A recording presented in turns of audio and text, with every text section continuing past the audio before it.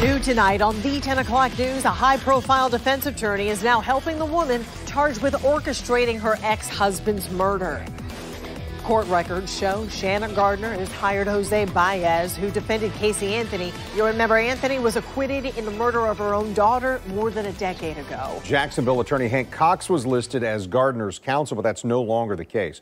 Now, Gardner, her husband Mario Fernandez, and Henry Tenen, all three are charged with the shooting death of Gardner's ex-husband, Jared Bridegan, from February last year. News for Jax reporter Khalil Maycock joining us now live. And Khalil, you spoke with an attorney about what this lawyer swap means. Yeah, I spoke with attorney Gene Nichols, and he says Gardner bringing on this new attorney could be strategic. And he says it's one that could bring this case even more attention. According to Duval County Clerk of Court, Shanna Gardner is now represented by Jose Baez, a high-profile Florida defense attorney.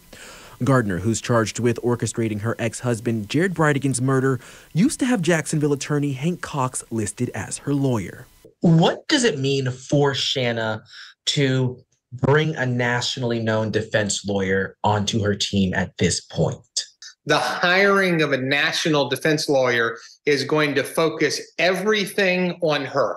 Gene Nichols, an attorney not affiliated with this case, says Gardner hiring Baez is strategic. He's known for defending many people, one being Casey Anthony, and helping her win an acquittal.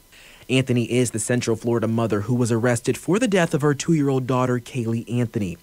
Skeletal remains were found inside of a laundry bag near her family's home. Her defense is now going to be in the public eye, I think, more than ever.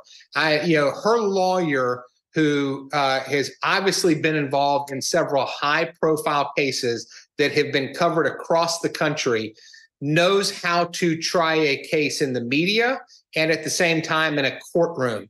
Gardner, who moved to Washington state after Bridegan's murder in February of last year, was extradited from Washington back here last month.